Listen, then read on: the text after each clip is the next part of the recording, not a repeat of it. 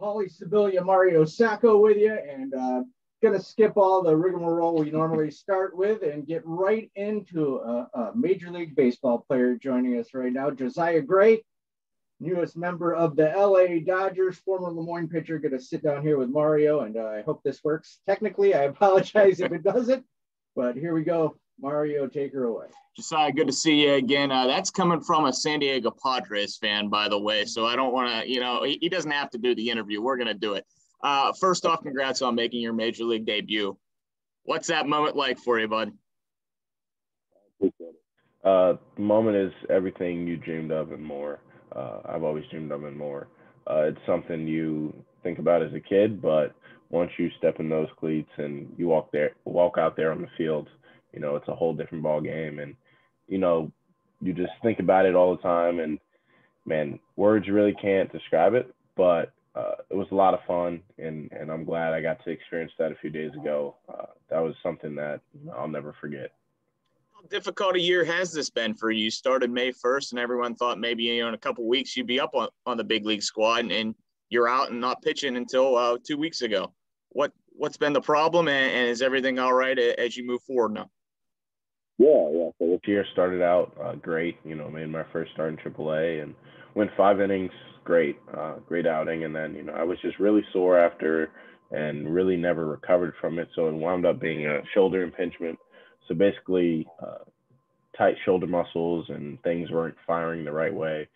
So, yeah, I went on the shelf for about 2 months with rest and rehab and light throwing, bullpens, everything, you name it. But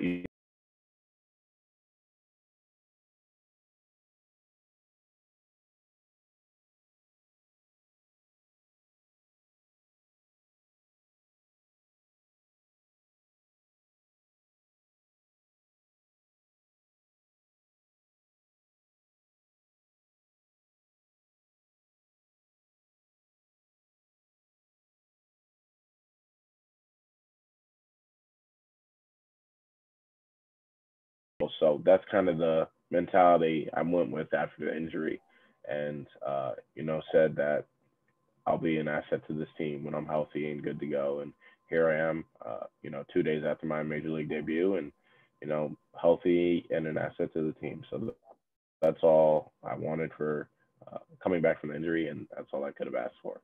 I'm sure everything was a blur to you that day, but what have the last 24 hours been like? Has your phone been blown up? Annoying sports reporter from Syracuse annoying you every 2 seconds. But what are you going to take from that moment? And you're a kid coming from the state of New York and pitching at Dodger Stadium.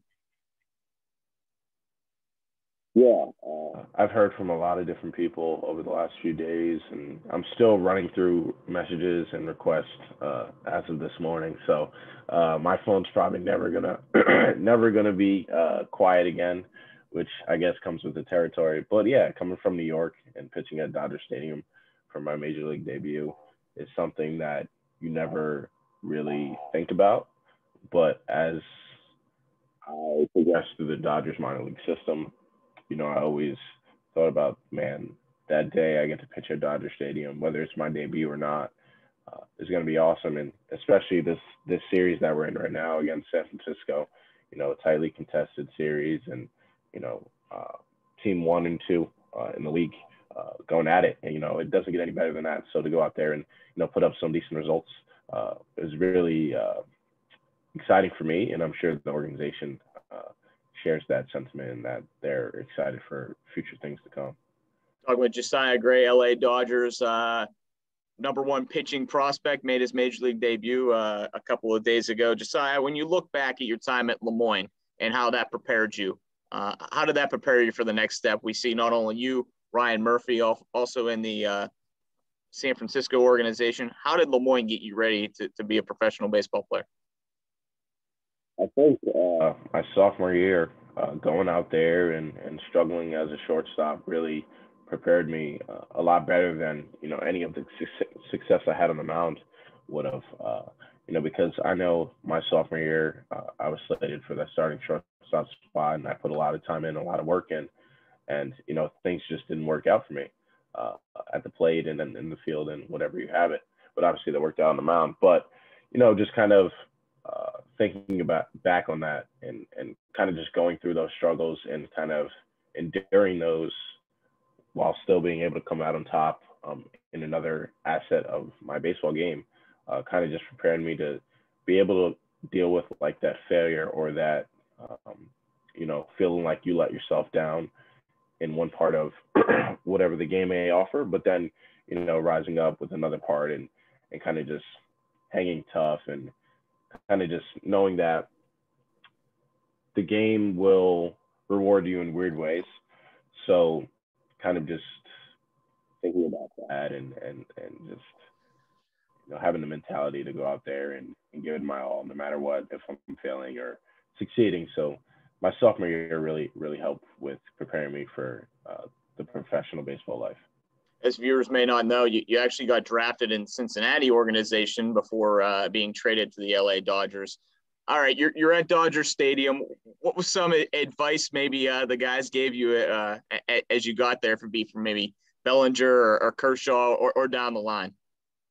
Yeah, kind of just simple advice. I talked with David Price and Bueller and anyone I saw throughout the day, because they obviously knew I was making my debut. They kind of just said, soak it all in and just go out there, control the strike zone. The thing is with up here, guys are going to control the counts better than they will at the minor league levels.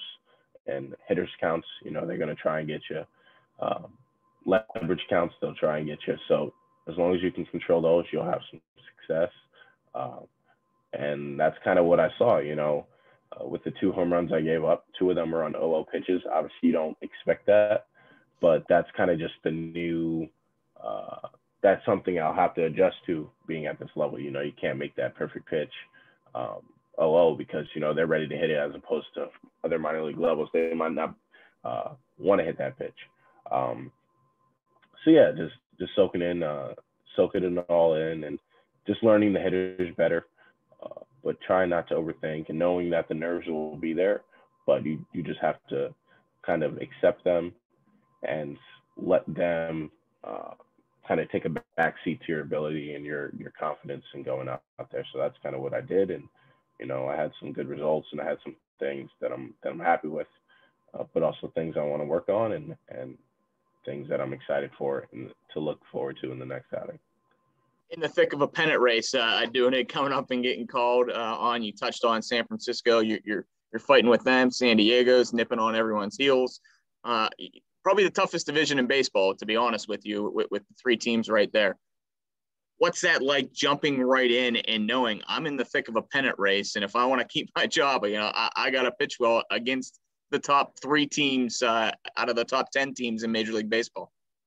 Yeah, you said it. It's definitely going to be tough. It's definitely going to be something that I have to get used to because, minor league baseball obviously prepares you on the field, but you don't really think about, standings and pennant races in minor league baseball. Unfortunately, that's kind of just the nature of the beast with minor league baseball. But now being, in the big leagues, that's something you have to think about every day, think about gaining games and losing games. So I'm going to continue to adjust with the kind of the spirit of that and just knowing that every pitch matters and every out matters.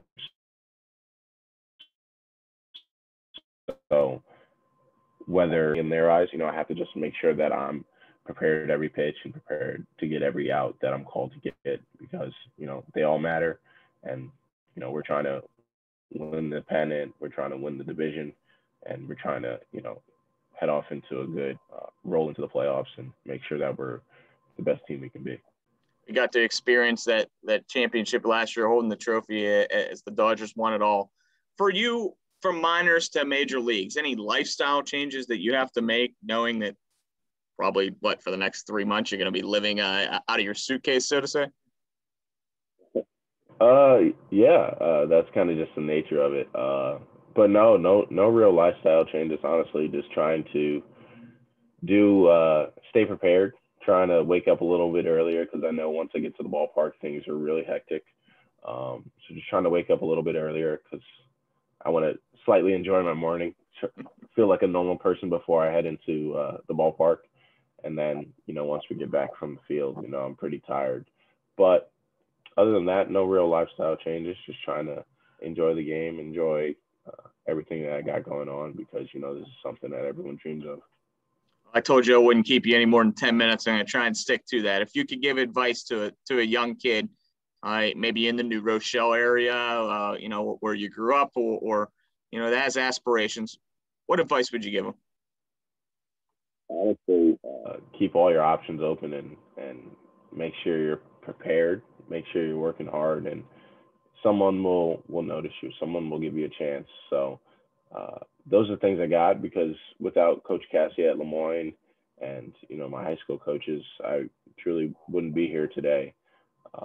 Obviously, I thought I had the ability to play at the Division I level, but that obviously never came true.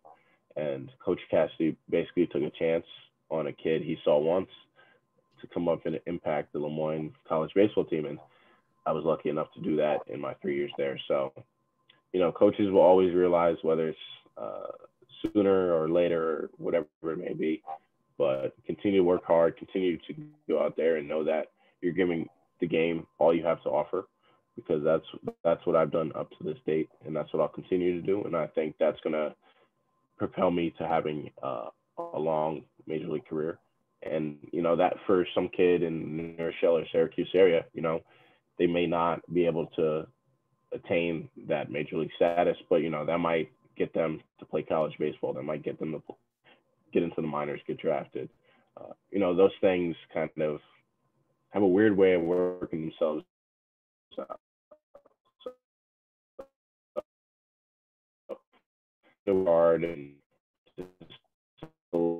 allowing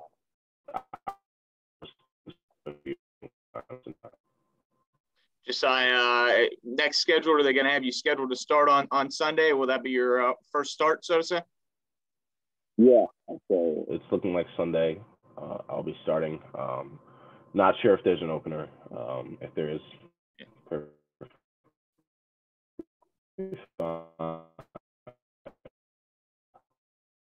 but Sunday in